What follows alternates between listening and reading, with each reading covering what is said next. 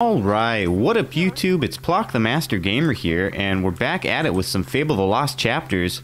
Now, this is a long-awaited video that I probably should have made a long time ago. I just kind of never really got around to it for some reason. Even though this video is about a legendary weapon, it's about a legendary weapon that I actually never really find myself using, and that's mostly just because I don't really find myself using archery very often. If you haven't caught in the clue yet, this is, yes, about the Skorm's bow. So there's a couple caveats to getting the Skorm's bow, and if you don't already know about the Skorm's bow, you get it by, sacrificing bodies. I was about to say donating, but it's kind of a funny word for sacrificing bodies. But you get it for sacrificing bodies to the Chapel of Skorm, and there's a few ways to go about getting it. You can just donate lots of dead bodies to them, or, sacrifice lots of bodies to them, and I think you can get it that way. And then there's people that say that you have to do it at midnight, and people saying that like there's certain days of the week you have to do it on. And so I've compiled about as much information as I could about this, and I've seemed to have found what I believe to be the best way of doing this. So first things first, yes, you do want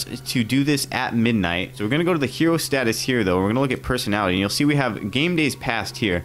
Now the other thing about this is I guess you want to be sacrificing this person's body at midnight on Sunday. So essentially the way the game days work is that every 7th day is a Sunday. So game day 7 is Sunday, game day 14 is Sunday, game day 21 is Sunday, so on and so forth. You can see here we are at game day 12, so we are going to have to rest a couple days. But before we do that, we are going to go to get ourselves a bodyguard. Oh, and yeah, one thing that I did want to show real quick is the fact that we've only done the beginner quest. Yeah, we haven't even started the Wasp Menace yet, so we're at the very beginning of the game. We haven't done much of anything at all yet. So yeah, first things first, we're going to get ourselves a bodyguard just because that is the easiest person to get to follow you. And, I think there's actually like tiers of people that you can sacrifice, and basically the stronger they are the better, or something like that. I don't know exactly how it works. There seems to be a lot of little mechanics that go into it, and it's kind of just like a probability machine. Like the more of these boxes you check, like the higher the probability that you'll get the Skorm's bow or something like that. I don't really know exactly how it works. Again, game day 12, so we're gonna have to rest a couple days, and I have this house here in Oakvale, which makes it quite easy actually.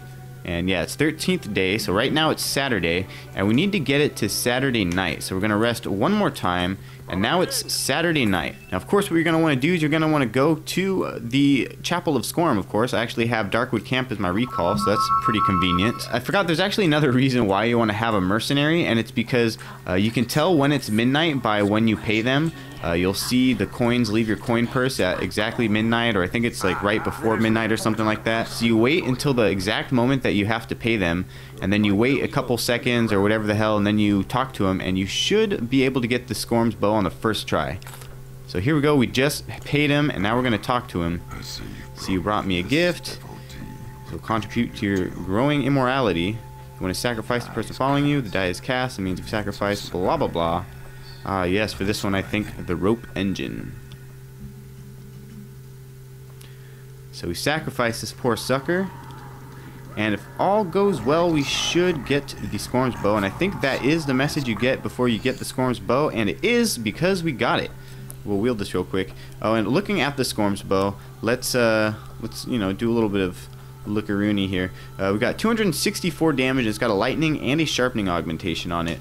To compare that to a master bow, I don't know because I don't have one, but it is definitely stronger than a master bow, and it does definitely look really fucking ridiculous. I don't know if there's any other like special attributes about it other than the fact that it's a pretty strong bow and it looks fucking ridiculous. Ooh, yes, yeah, so we got a master longbow at 180 damage. See, 180 versus 264. It's quite clear that the Skorm's bow is just an insanely strong weapon.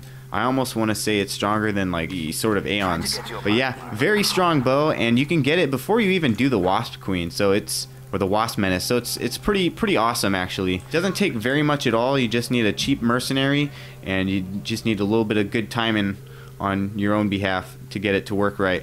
But yeah, that's how you get the Skorm's bow, the quick and the easy and the cheap way, and how to get it, I guess, at the earliest point in the game as well. Anyways, that's it for this video. Hope you guys learned something new from this one. If you guys enjoyed the video, make sure you leave a like. If you haven't already, make sure you subscribe to my channel if you want to see any more of this content, or any of my other gaming content for that matter. And also make sure you're leaving those suggestions down in the comments below. If you leave suggestions for future videos, I'll definitely read them and I'll make them into videos, and then I'll take your comment and I'll, put it in the video, give you a little bit of a shout out, so that's always cool too. But yeah, with that being said, this has been Plock the Master Gamer with some Fable the Lost Chapters, and I'll see you guys in the next video.